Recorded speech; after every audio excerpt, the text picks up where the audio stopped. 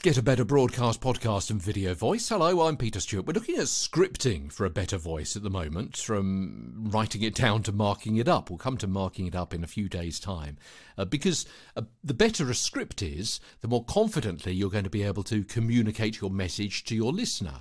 And if you're feeling confident, then that's going to affect your voice and your whole presentation style. You're going to calm down, you're going to lose the nerves, you're going to lose the stress and the strains, your voice is perhaps going to drop a little bit, and you're going to make fewer mistakes, so forth and such like and so on. It all helps get a better broadcast, podcast and video voice. So we're looking at script work, and you've got to check your script before you read it on air.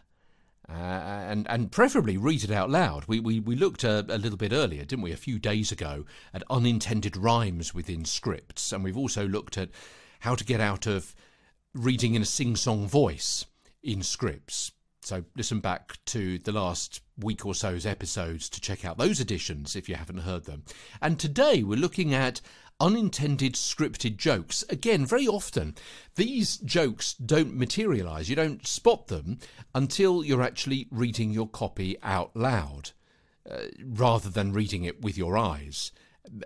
Ambiguity is usually where a joke becomes funny. Even with a stand-up comic, they're leading you in one direction with what they're leaving out, or what you are being led to presume, and it's not until the punchline you suddenly realise that you've been tricked, because of the ambiguity of the scenario or the sentence.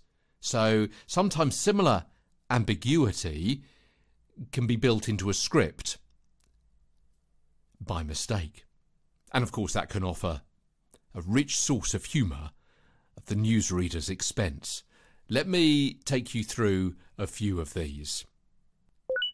Orchestra musicians at the Royal Opera House are threatening to strike next week if the management turns down a 10% no-strings pay rise. Teams of traditional dancers from various parts of Kenya expose themselves to World Scout delegates in a grand performance. About 50 students broke into the college, smashing glass and chanting, "No cuts, no cuts." A porter had his hand injured. During evidence, PC John Wilkinson said that John Deepledge had given him a violent blow to the testicles. They both fell to the ground.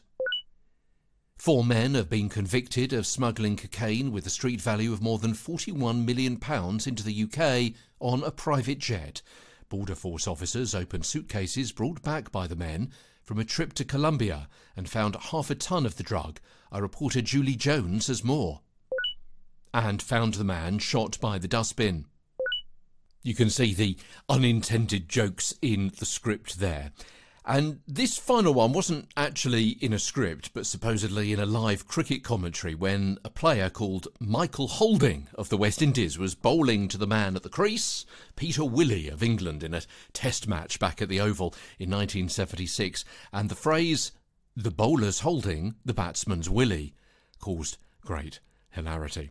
So, a good pre-read and rehearsal should help you spot those and other problem areas. And with experience, you'll be able to sight read by spotting these several words ahead of actually reading them out loud, and to employ diversionary tactics. But obviously it's better if you check and rehearse and mark up your copy well before you read it on air.